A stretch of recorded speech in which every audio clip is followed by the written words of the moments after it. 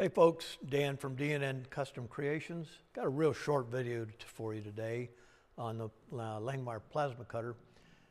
I had a little problem where the Z-axis, I noticed that the torch was jerking as it went down. It seemed to be pretty smooth as it went up, but it was jerking as it went down. I thought, well, maybe got bearing problems or whatever. Turned out that the coupling on the motor was a little bit loose. It only showed up on the down, but it was loose. Unfortunately, the one of the coupling screws that tightens it was stripped. So I talked to Langmuir. They offered to send me one, and so I'm now going to show you how to replace that. It's real easy. But if you ever notice your Z-axis not smooth, obviously check the bearings, that sort of thing, but then you might want to check and make sure the coupling's not slipping on the stepper motor. So I'm going to take you over here and we'll take a look at it. Okay, so we're looking at the Z-axis now, and I want to point out a couple of things. Notice that the coupler's got 4 little screws. That must be fairly critical, because on our X and Y, there are just, on each coupler, there are just 2 screws. Now they're much larger, so perhaps it has the same holding power. But regardless, there are 4 small, that's a number 2 millimeter wrench to take those loose. And it turned out that one of the screws was actually stripped. I think it's this one right here. You can see I can just turn that, you know, and never tighten. And it was like that. So when I tried to tighten it, I managed to get the second one down, and it did fix the problem, but it was, I think, temporary, because I noticed that the Z-axis, when my torch height control was moving, even in a straight line, it was kind of hopping. It was hunting, as if it was trying to find the right location.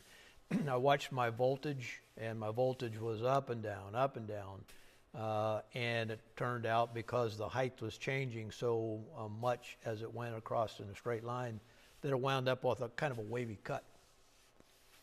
So I'm suspecting that the coupler was still slipping.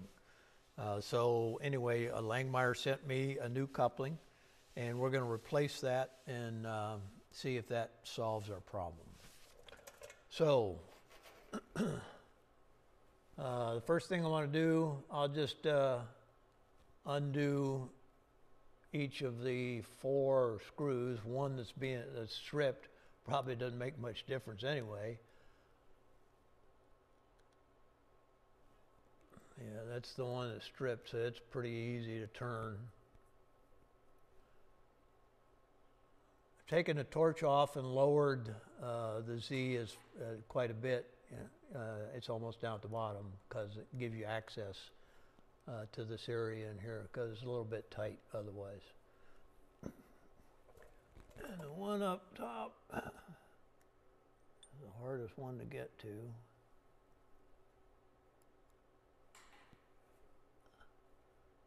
Pretty tight, but that might be able. Well, it's spinning on a shaft, so obviously it's loose. All right, so the coupler is now loose, and now we'll take the motor off.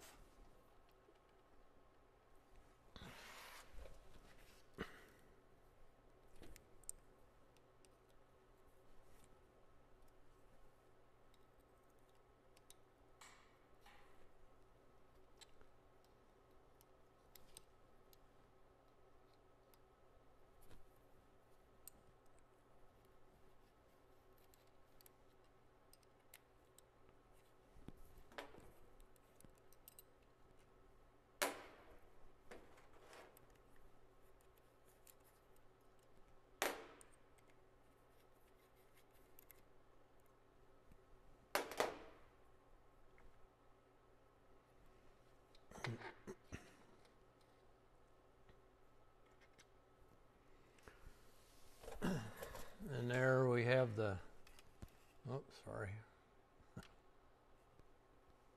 There is our Z coupling, just plastic. So I'm going to put the new coupling on it. I notice there's some oil and so forth on the shaft. That probably doesn't help, give it the grip. So I'm going to clean that off real good on both the motor shaft and the lead screw here shaft. And I will put the coupler back on, and hopefully we'll be good to go. I'll bring you back once we're up. Okay, I've got the coupler on, the motor back on, and I've tightened the screws. One thing that was a little bit worrying is knowing how much torque to put on those screws before you get to the same problem that it had before, where it had a strip screw in it. This is a plastic piece, so and there's not a lot of thread contact in there, so I was a bit worried. It just doesn't have a lot of thread contact, so I was a bit worried when I was tightening it down, but I tried to make them all the same, and what I basically tried to do is tighten it until it gripped. I could try and turn the lead screw and tell when it finally gripped, and then turned it about another one turn past that. We'll see what happens when I get this thing up and running. Okay? Okay, got the torch back on, and everything seems to be working pretty good. Nice and smooth on the way up, nice and smooth on the way down. So I'm hoping that solves the problem. I will, I don't have anything cut out right now, but obviously if it doesn't solve the problem, I'll make a video as we figure out what the problem might be. But I'm hoping that this will take care of it. So that's how you change the Z coupling. If you ever notice that it's not smooth, either going up or down, and you might obviously first try and tighten that coupling, but if it's like mine and one of the screws is stripped, then you might have to get another one. Okay? All right, thanks. I'll talk to you later. D&N Custom Creations.